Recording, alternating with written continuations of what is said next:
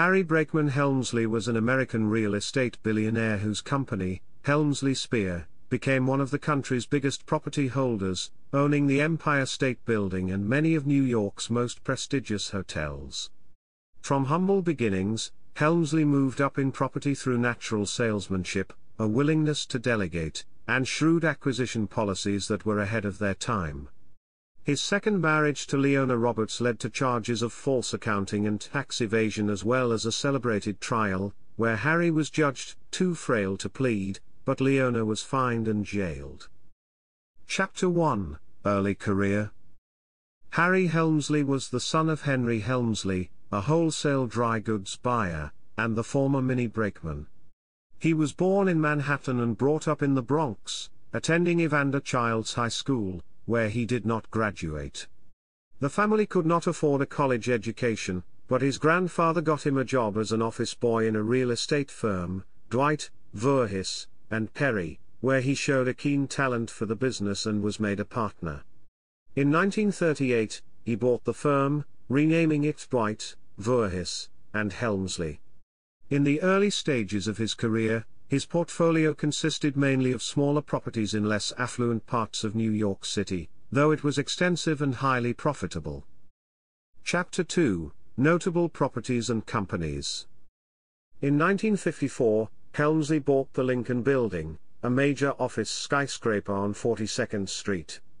A year later, he bought a real estate management company owned by Leon Spear, and the firm became known as Helmsley-Spear. In 1961, he bought the Empire State Building, then the tallest building in the world, against warnings that the maintenance costs would be too high. Other notable New York office properties that Helmsley owned during his career included the Helmsley Building, the Graybar Building, the Flatiron Building, the Fisk Building, the Toy Center and 1350 Broadway. He also invested in large residential properties including Park West Village on Manhattan's West Side, Tudor City on the East Side, and in Fresh Meadows in Queens and Parkchester in the Bronx. Industrial properties included the Starrett Lehigh Building in Manhattan and Bush Terminal in the Bronx. During the 1970s and 1980s, Helmsley began investing in hotels. Among his holdings were the Helmsley Windsor Hotel, the Park Lane Hotel and the Helmsley Palace, which he built behind the Villard houses on Madison Avenue between 50th and 51st Streets. In addition to Helmsley-Spear, which had 450 employees by 1980, he also owned Brown Harris Stevens Incorporated, a residential brokerage firm. Helmsley bought Brown Harris Stevens in 1964.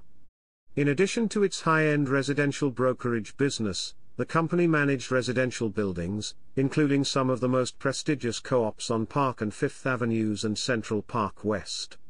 When Helmsley sold the business in 1995, the company managed 128 buildings. Helmsley became known as the most influential real estate magnate in the city. His success was attributed largely to a gift for salesmanship, a willingness to delegate authority, and a less usual acquisition policy of long-term fixed-rate mortgages during a slump and cash purchases when interest rates were low. This policy has since become standard in real estate. Chapter 3: Marriage to Leona. In 1938, he had married a widow, Eve Ella Sherpick Green. In 1971, he divorced her and the next year married Leona Roberts, vice president of one of his many companies. She was a high-profile manager, dynamic but abrasive, and she demanded a luxurious lifestyle, quite unlike the modest private life he had been living until then. Basing themselves in a penthouse in the Helmsley-owned Park Lane Hotel on Central Park South, they moved into hotel construction and operation on a big scale, diversifying beyond New York for the first time, to many other big centers. Their portfolio included the Helmsley Middletown Hotel, the New York Helmsley Hotel, the Helmsley Windsor Hotel, the St. Moritz, the Carlton House Hotels, the Harley Hotel chain and the Helmsley Building in New York City. In 1980, Harry received the 100-Year Association of New York's Gold Medal Award in recognition of outstanding contributions to the city of New York. His crown jewel was New York's 50-story Helmsley Palace Hotel on Madison Avenue at 50th Street. The hotel opened in 1980 to great fanfare and soon became known as the city's most elegant venue. However, it marked the beginning of financial and legal troubles that would dog the marriage until Harry's death.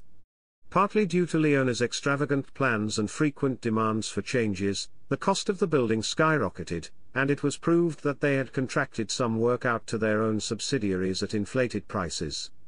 In 1988, they were also charged with major tax evasion based on false accounting. By this time, Harry was judged too frail to plead, but Leona served 18 months in prison, in addition to being heavily fined. Chapter 4: Death. Helmsley died of pneumonia at age 87 at a hospital in Scottsdale, Arizona, and left all of his empire to his wife, Leona. His remains were initially entombed at Woodlawn Cemetery in the Bronx, New York, but later moved to Sleepy Hollow Cemetery in Sleepy Hollow, New York. Chapter 5: In Popular Culture. Helmsley's marriage to Leona was dramatized in the 1990 TV movie Leona Helmsley, The Queen of Mean, which starred Lloyd Bridges as Harry and Suzanne Pleshette as Leona. Pleshette was nominated for an Emmy Award and a Golden Globe Award for the portrayal.